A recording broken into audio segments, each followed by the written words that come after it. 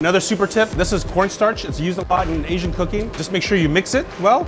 It turns into a paste if you don't. Always add this off heat. That means turn off the stove. That way it'll prevent from little pearls of cornstarch balls in the dish. So here, I'm gonna turn it off. Always start with half and see how much it thickens. So we're gonna give it a stir. We're gonna turn it back on. Cornstarch thickens when it boils. If you boil it for too long, it's gonna break, and that means it goes back to like a liquid form. You can see it's actually nicely thickened. I'm just gonna add a little bit more. It should look like gravy. So if you added too much cornstarch, you can always dilute it with a little bit more chicken stock or water. If you thicken it too much, it looks like pudding. Garnish with green onions for that freshness, and that's the world's best Mapo Tofu.